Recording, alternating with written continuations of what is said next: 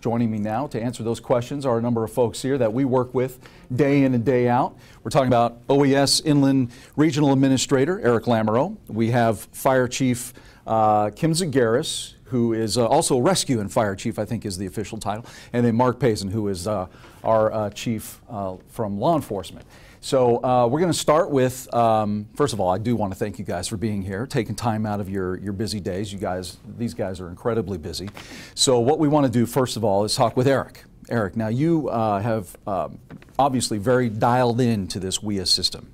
And I guess my first question to you would be, as a manager, as an emergency manager, you know, how do you find that WEA is beneficial during or prior to any kind of disaster? Well, you know, WEA, Shawn, it's just the latest addition to our alert and warning toolbox. Just as we've always been able to get notifications of imminent threats out to folks through the EAS system, to their televisions and radios, now we have the ability to add to that the ability to get out to folks on their wireless devices. So it's really a key tool. Absolutely. And I would assume the same kind of holds true for you, Chief Zagaris. It does.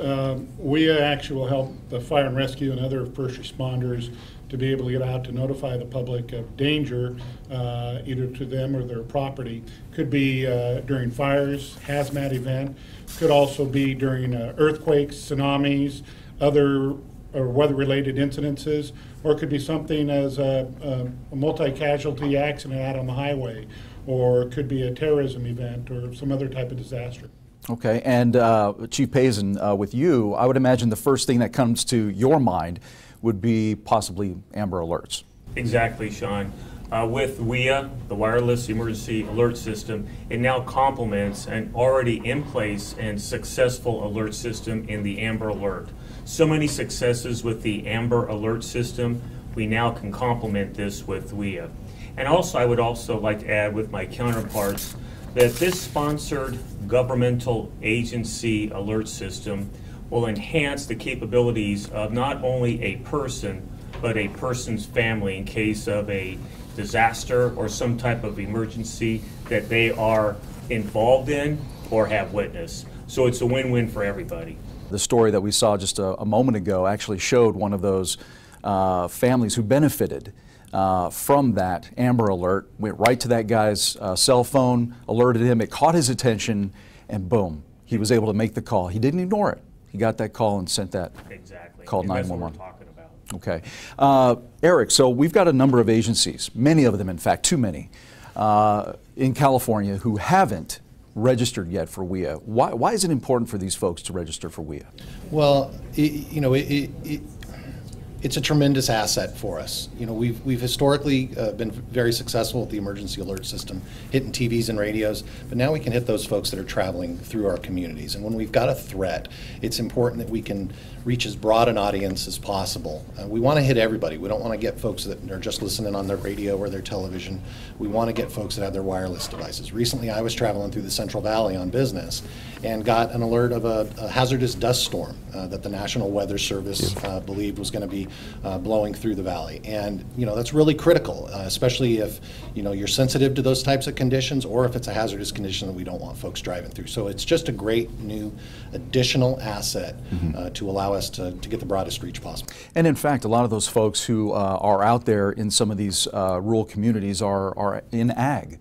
And they may be out working the fields or something, and it would benefit them to know that there was a dust storm on the way. Yeah, the tool, the Wireless Emergency Alert System, allows us to target wireless devices. The most important thing is that people don't disconnect that WEA service off their phone. It's a service that's already there. It's available. It's going to alert your device so long as you keep it active. And it doesn't cost them anything. It's there. It's already good to go.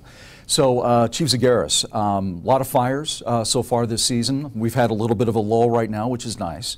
Any of these fires involve a WEA alert? Has it been utilized for any of those fires? Actually, this year we're not aware of any time that's been used for any of the wildland fires that we've experienced. But I see actually for the future it being a very useful tool out there. And I think as Eric was just talking about, so many people, you know, in the old days would listen to the radio or would wait for, you know, we'd call their landlines back in the days. So many people are using, you know, a cell phone today, a smart device. We can actually send it out and be able to get a hold of people. Just in a wildland fire, we never know exactly who's out and what they're doing, whether they're camping, hiking, whatever type of recreational activity they may be doing. You can surely bet they're probably going to carry their cellular phone, and if they are, and if we've got connectability, then we'll be able to reach them and send that message to them with pending threat or danger, so they're more aware of what's going on around them. Chief Payson, I'm curious, you were a sheriff back in the day before you came to Cal OES. Was WEA or any form of that used back then when you were there? If not, would it have helped in any situation? You know, as Sheriff of Merced County, with Cal OES, the money that we got from those grants, we were able to put in the reverse 911. And you got to bear in mind, even though we've been going through a drought here in California, and thank goodness the rains have come, we had a series of floods. We had a series of other fires in the Central Valley area. I cannot emphasize enough to Shawn and to you and our viewers just how critically important the technological advancement of both the Amber Alert, WEA, the reverse 911, all these put together the perfect trifecta to enhance public safety. And that's what we're trying to emphasize here. So with all those little, I would submit to you, arrows in our quiver, we're able to use that. And with the enhancement of WEA, again, it's all about public safety and the usability and the advancement of such. Absolutely. Eric, yeah, go ahead. So Shawn, Chief Payson talks about the reverse 911. It's a tool that a lot of local governments use to get notifications out to residents that have subscribed to that service. And where WEA complements that is you now have the ability to hit other folks that are traveling through that community. So the reverse 911 systems are incredibly robust. They get out to the residents that have signed up, but they miss those folks that may be traveling or tourists in a particular community. We've got a lot of those locations throughout the state. Now, a moment ago, I may have misspoken to a certain degree. I said that if you don't get a wireless signal, you say you have bad cell coverage, that you may not get that alert. But from what I understand, that is possible, that to get some kind of alert, right? Well, there's concerns, I think, by some folks that the congestion will result in them not getting the alert, and that's not the case. The alerts will continue to go through regardless of any congestion that may be occurring. Okay. Does anybody else have anything else that they want to add? The whole point here is that there are too many agencies that haven't signed up yet. It seems like a no-brainer. It's just another tool in the toolbox. Well, Shawn, the only thing that we can collectively emphasize is about public safety. See something, you get the alert.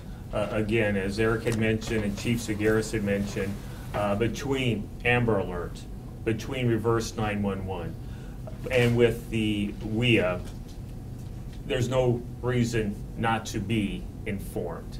And again, as I mentioned earlier in our conversation, the technological advancements are there, and the public needs to use them, not only for themselves, but their neighbors and their family.